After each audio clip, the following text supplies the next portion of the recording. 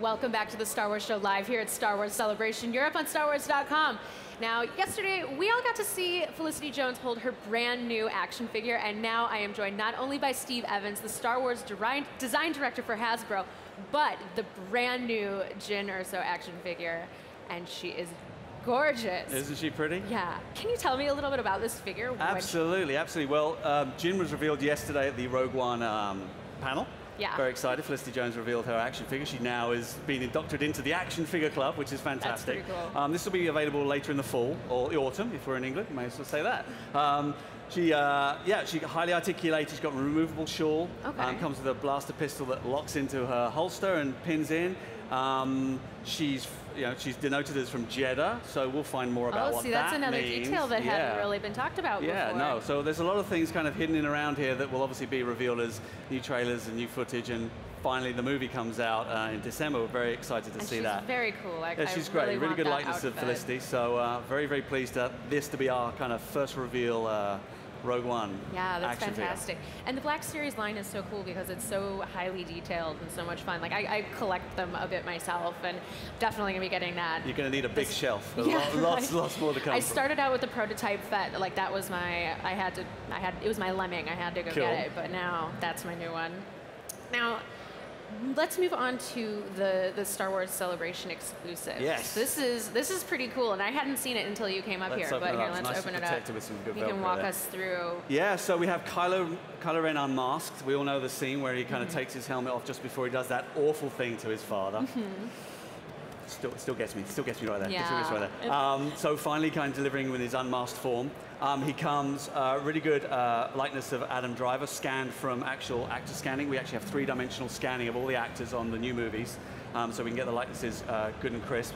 Comes with a swappable helmet, so he can be unmasked or masked, as you want it. And we all know that he has this thing for this kind of twisted Darth Vader helmet. That's his good. grandfather. It's good that he has it with him. He has a friend. He has a friend with him. He has a friend with him. And we just thought to round it off, we really like that scene where the First Order are all on the Starkiller base and they have all the banners and the emblems. So we thought we'd kind of just round that off, give him a little bit of a set piece, a little bit of a stand, a little bit of environment, just to kind of bring it to life. Packed all together. Great artwork as usual, and a nice presentation box. The artwork on here is beautiful. Yeah, it's really cool. So really pleased to kind of bring Kylo unmasked finally to the Black Series family, and that's before I go home. And that is on the Forbidden Planet stand somewhere behind me or over there somewhere. So over there. If we've got we're doing 1,000 a day limited. So I think people will have to get a ticket and go to Forbidden Planet and pick it up there, but well worth getting. So this series of figures is so highly detailed and so well thought out. How long does it take for production of something like this, from inception to when it's on shelves? It's usually about 12 to 18 months. Okay. We obviously work very closely with our friends at Lucasfilm, just down the corridor from where you are, and we work very closely, like who do we choose, what reference do we get, images, scans, as I mentioned, then we start making the toy. We go back and forth with putting deco on and working out whether it's soft goods, whether it's not soft goods, and then we actually get into manufacturing. So from one point of saying, let's do that character, to these people here kind of getting it in their hands. It's about 18 months, so it's quite a long time, but it's. And right now you guys are doing your fan choice competition again, which is great. Last year we had Darth Revan and Sabine were made from that. Coming soon, I promise.